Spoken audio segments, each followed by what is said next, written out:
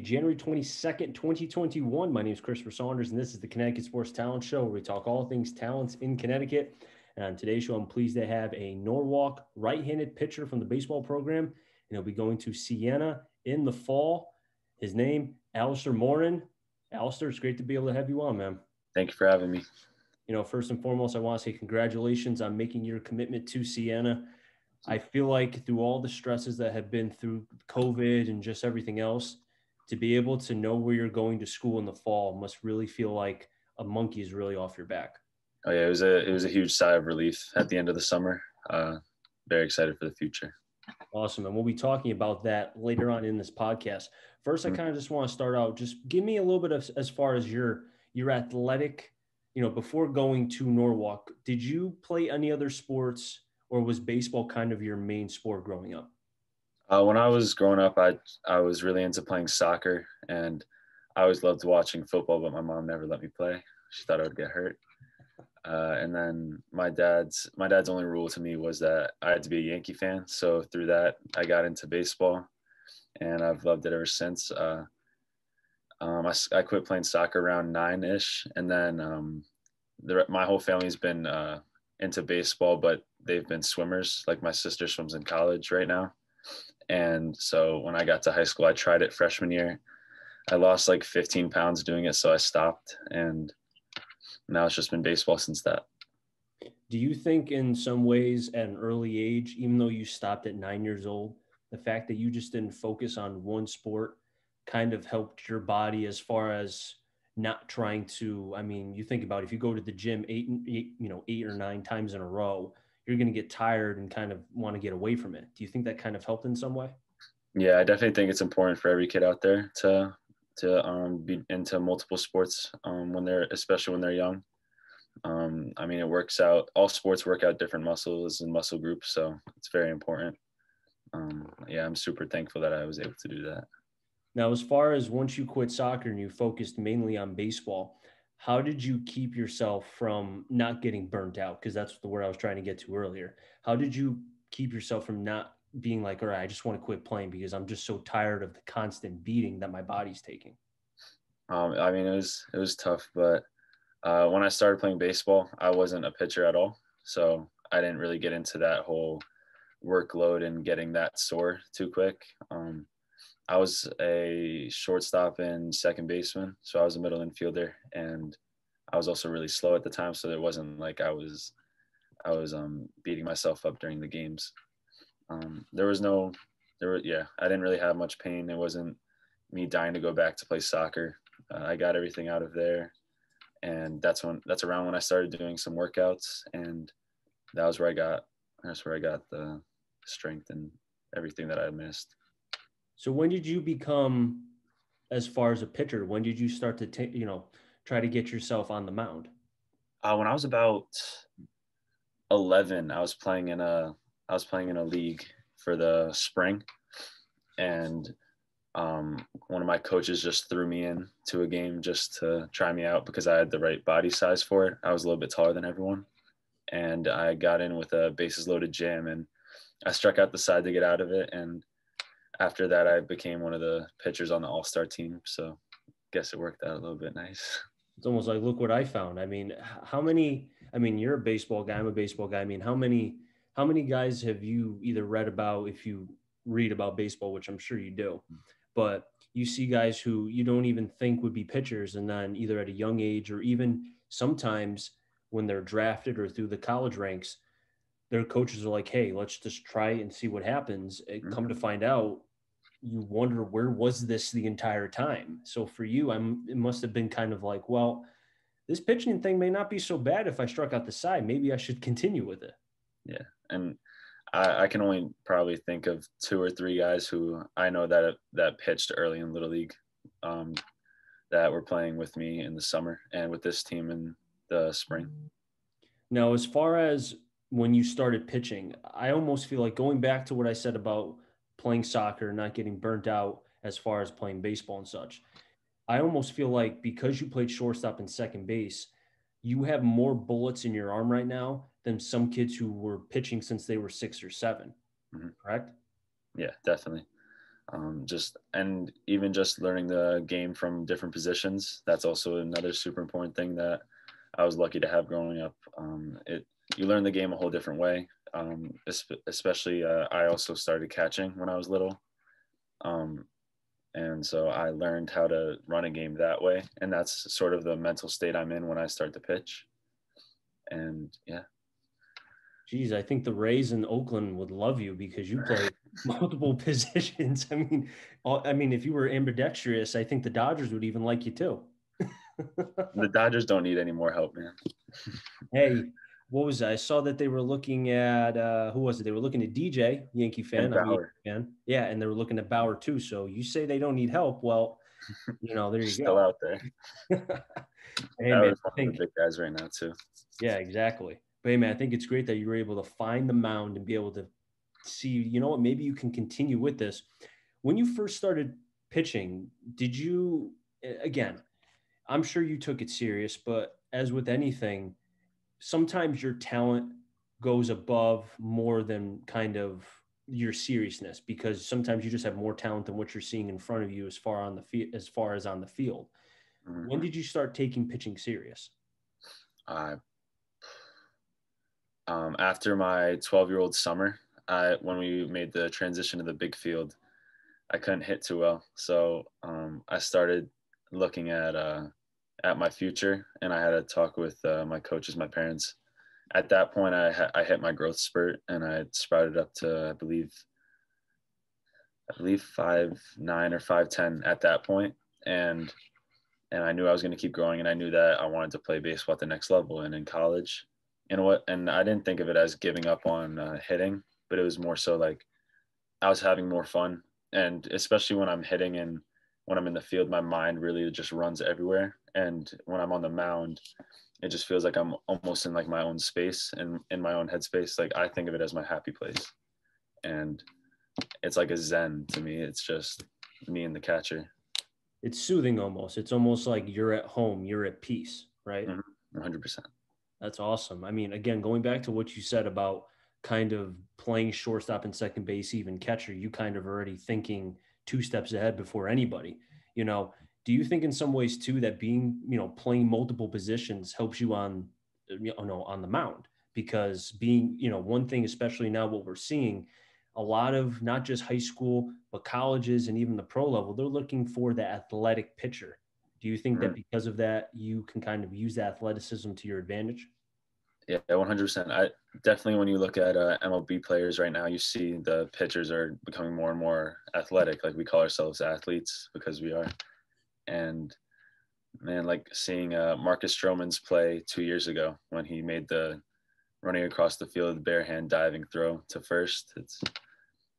There's just a lot more that goes into the the pitcher's fielding than just being on the mound and throwing strikes.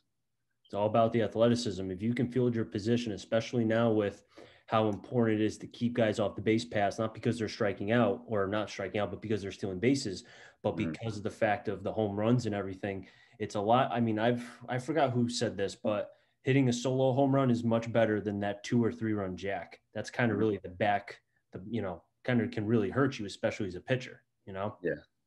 Now, when you were growing up from 11, 12, and so forth, what was your focus as far as pitching? Was it just to throw strikes? Were you trying to work on mechanics, or just tell me about it?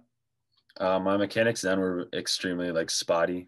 And at that point I was starting to get pitching lessons after I had my first few games. And at that point, it was really just getting the ball over the plate. Our team didn't really have too many guys who could pitch. We just had guys coming in and throwing 3 innings or so.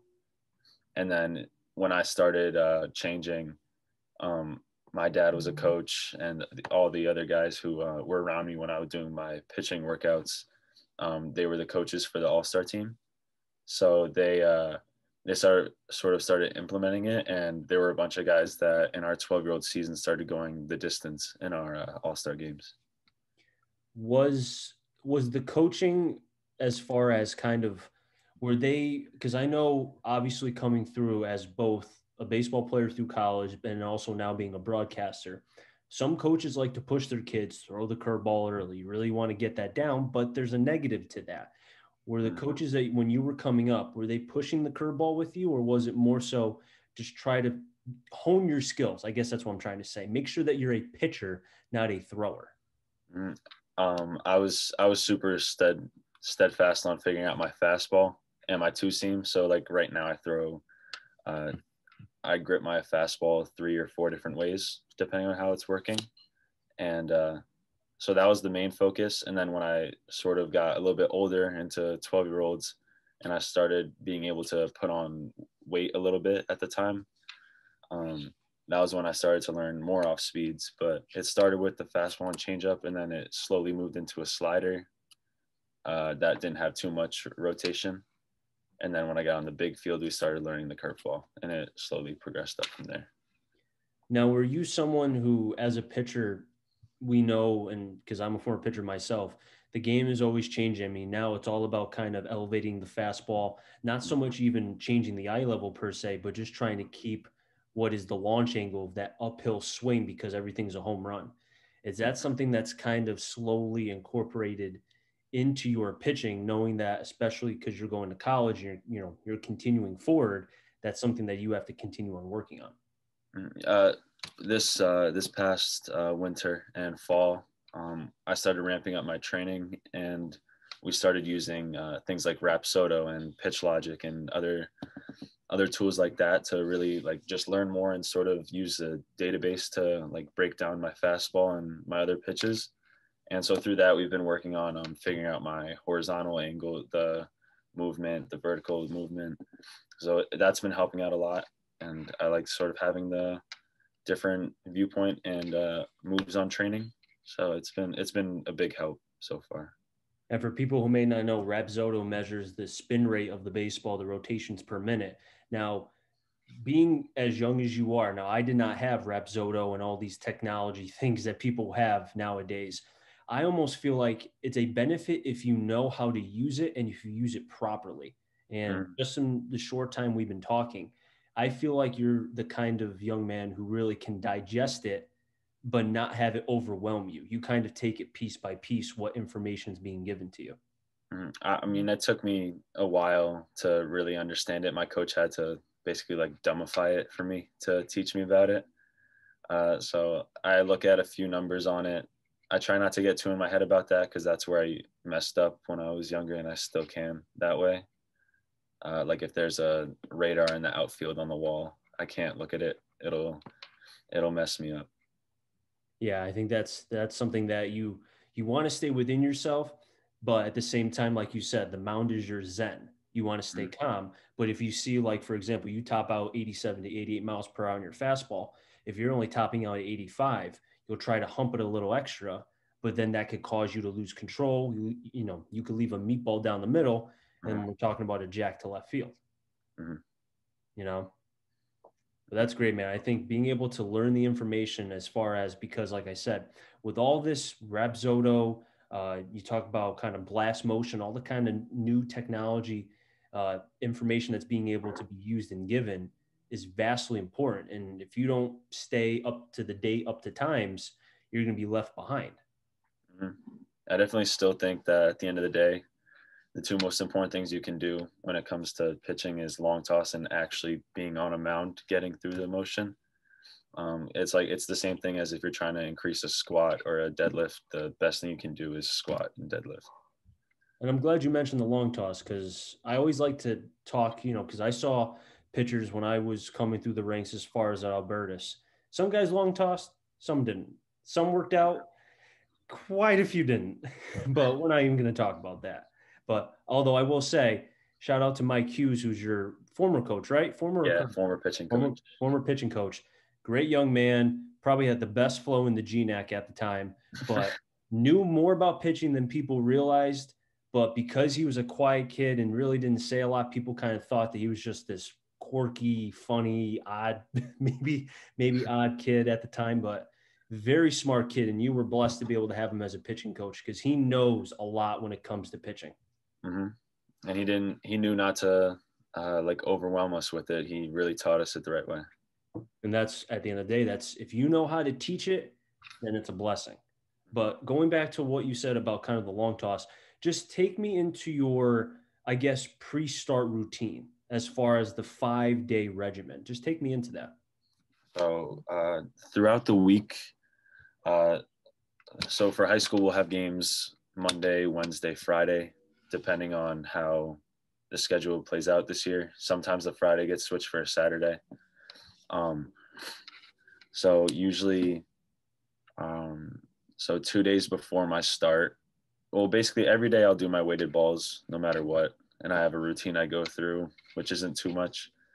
Then I'll go into my throwing, which consists of moving out to long toss until I get to my 80% of my max usually.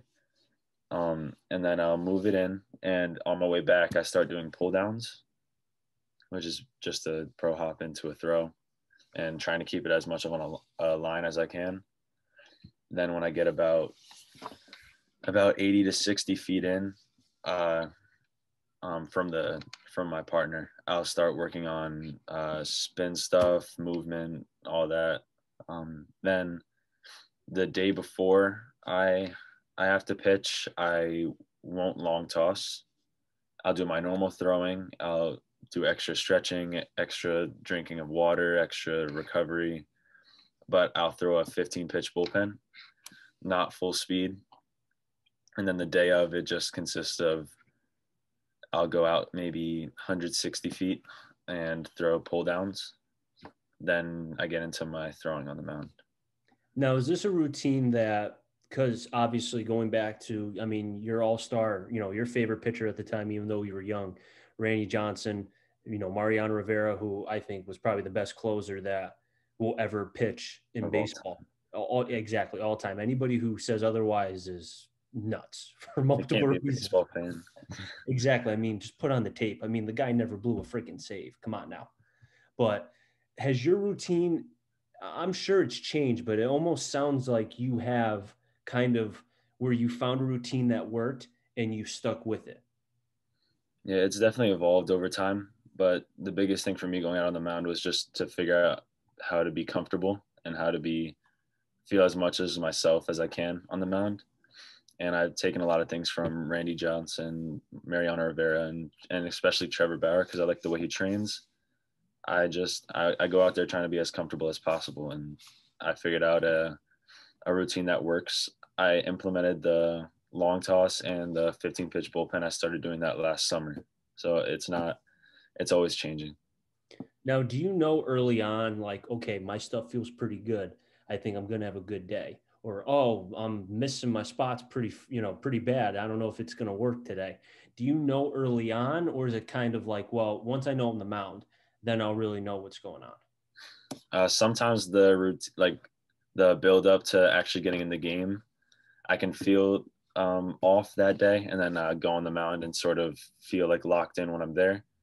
But I'll do like everything I can to lock in. Sometimes it's not there, sometimes it's really there, and then I'll not do the best on the mound that game. But it is what it is. I can feel it sometimes though. And this 15 pitch bullpen I've found very intriguing because a lot more younger pitchers like you I've really have noticed, even going back to a couple years ago, have started to implement this, and even some guys at the college and the pro ranks.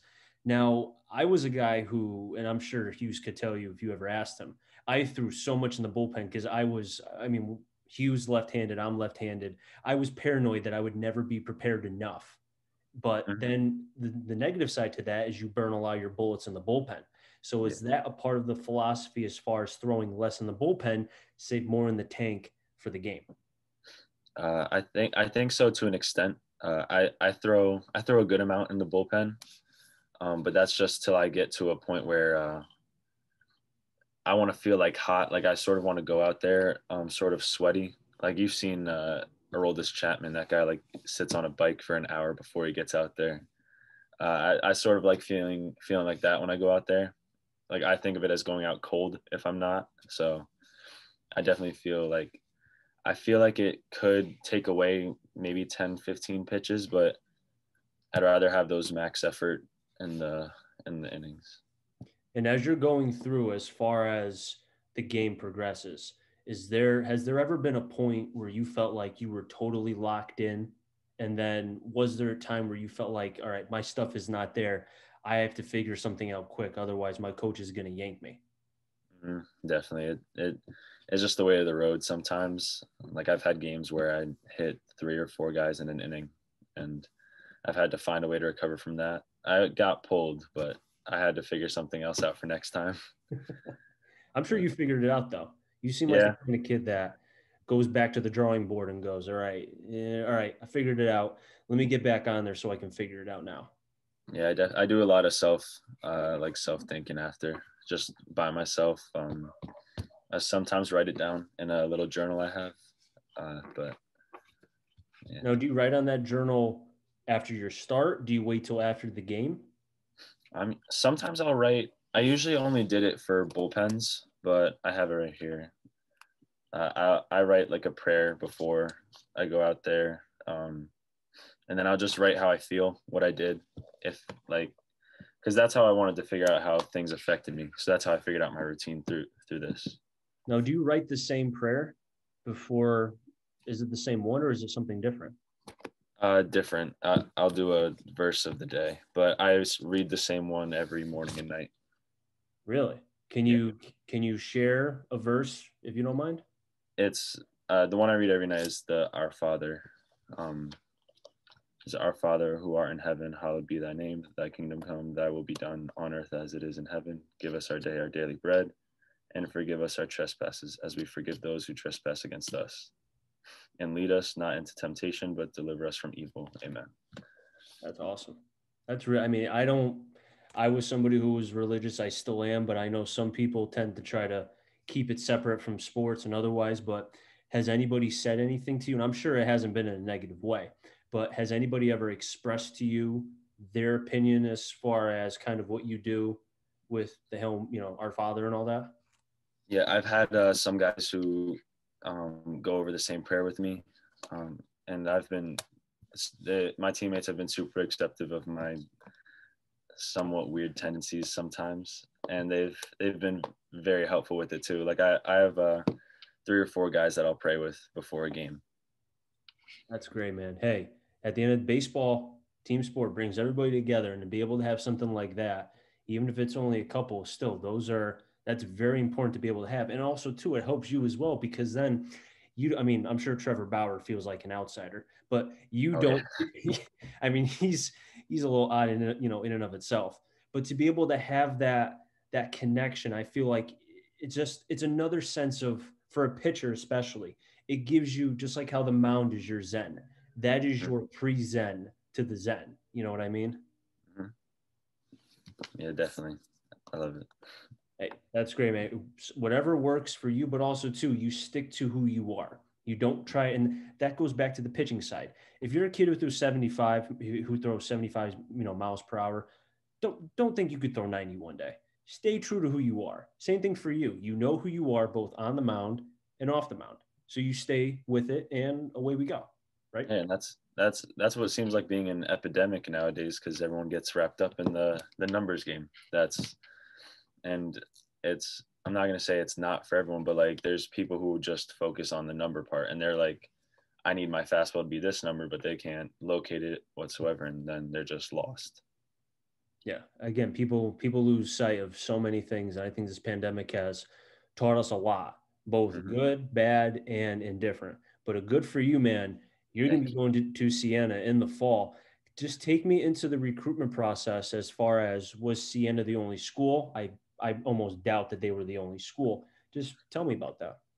Um, I'm not gonna name the schools, but I was in talks with a few other schools. Um, Going into the summer, I had no college interest.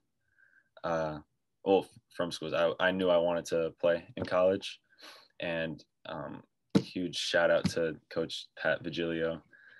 He's super like headstrong on getting all of us happy to where we want to be, and he really pushed us, and that's what a lot of us needed.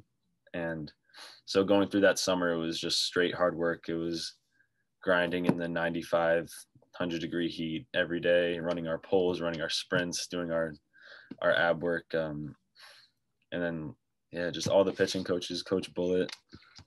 They just he's super close with the Siena coach, and he got us in contact.